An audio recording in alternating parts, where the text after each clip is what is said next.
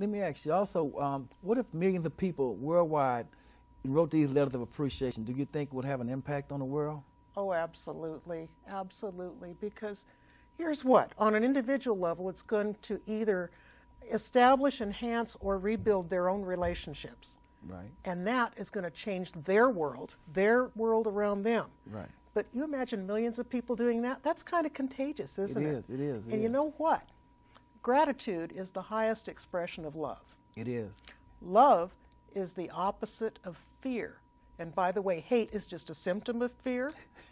So if you can overpower fear with love, right, worldwide, right, we got a pretty good world going. That's right. That's right. And that's what I like to call my big achievable goal. okay.